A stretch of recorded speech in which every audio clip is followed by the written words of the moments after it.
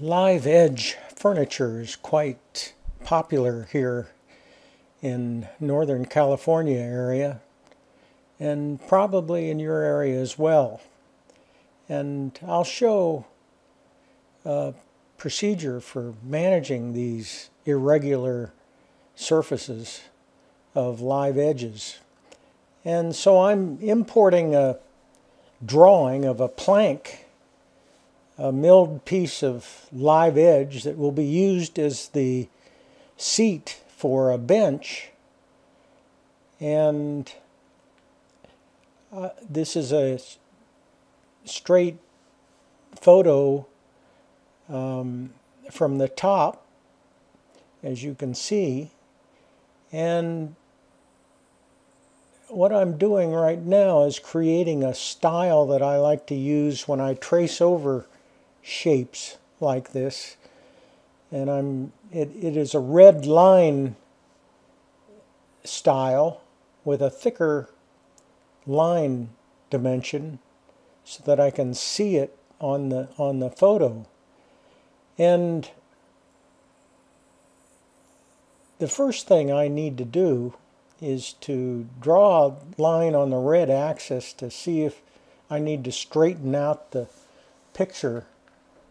And so here's a line that starts at the center on the left end, but it's a little bit off on the right end. So I'll rotate the picture so that that center line is continuous throughout its length.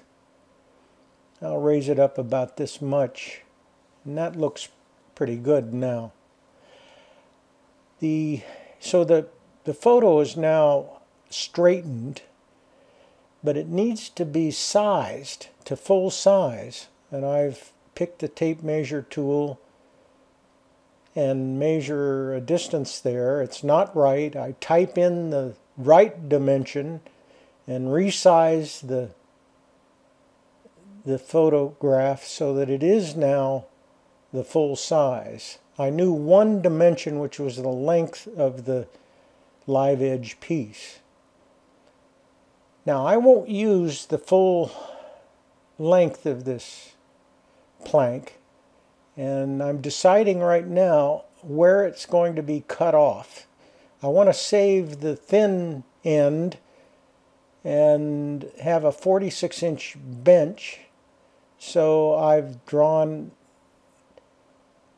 a guideline 46 inches away, and so I get rid of the thickest part, or the widest part of the plank, which I want to do. I don't want that wide end, so that'll come off. And I've got the dimensions there then of the seat on the plank. The next step is to trace over the live edges. That means using the arc tool and the line tool. I'll start with the arc tool. Now I've changed the default from 12 to 6 sides. You might have noticed that I did that. I don't need an arc tool that has 12 sides for this kind of work. So I'm laying out some arcs here that match the edge at the top face of the plank, and that just means connecting these various segments, arc segments. And if there are any there, I just deleted a little piece of length that I don't need, and then I'll be able to finish up this top edge here with a couple more arcs, maybe one more here at the end. And so that's the upper edge. Now I need to go back to the bottom, the lower edge here, and define that using the same process with the arc tool and line tool and so on. thought that would be easy with that one arc, but that's not going to work. Takes a few more. So that defines then the live edge at the top surface, and I'm going to make that a group just so that I manage that whole face separately from what I have to do now is define the lower edge of the of this live edge, and you can just see it. It's a little bit dark there, but I'll use a line tool to start there, and maybe another line. No, I'll go to the arc tool. And so the process here then is to create two groups, an upper group and a lower group, and those groups then have defined the live edge irregular shape.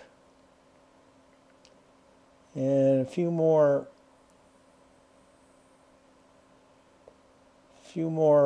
connections here, and again I need to do the other side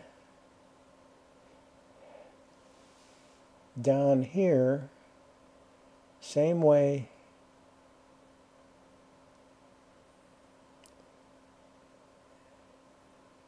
Now you might imagine that it's going to be somewhat difficult then to create the actual surface on the edges of the live edge,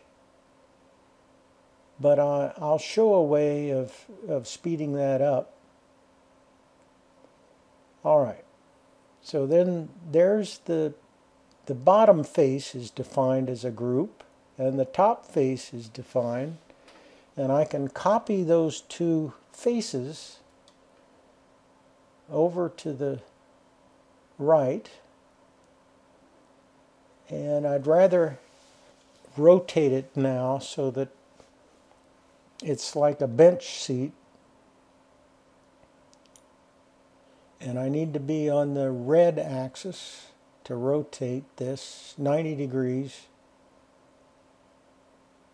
And both faces are on the same plane.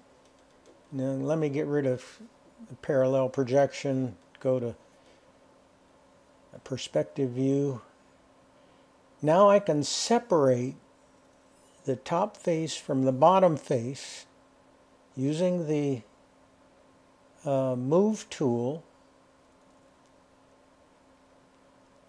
Drop that down for the thickness, which will be 2 inches. Well, yeah, the thickness of this live edge is 3 1/8. It's a pretty thick piece of lumber. So now they're separated, the top face from the bottom face, and I want to turn this into a one component, the seat, and I'm getting rid of some of the extra lines now.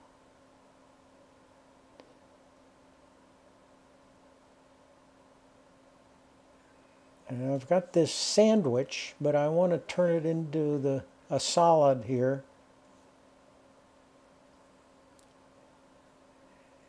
And I'm going to explode these two groups, and then draw the edges, the corners, draw the corners with the line tool. And I want to create the face on that irregular live edge. Now I'm using a plug-in, Fredo Curve Loft, and I use skin contours to do this.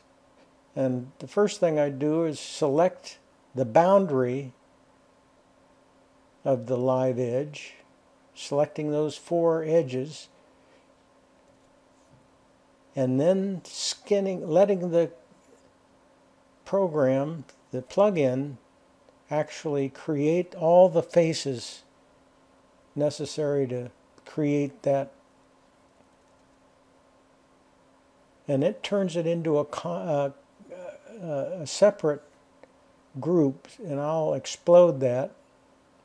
So now I've got a nice face that represents the live edge. And I can do that same process on the other edge.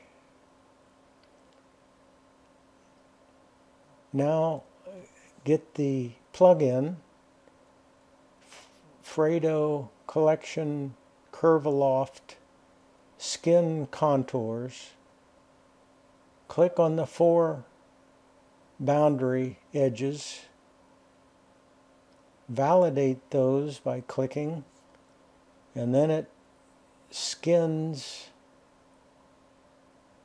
and creates that face on the other live edge. So I've got a nice bench seat now to further design the bench, the legs, and I want a lower shelf in the bench.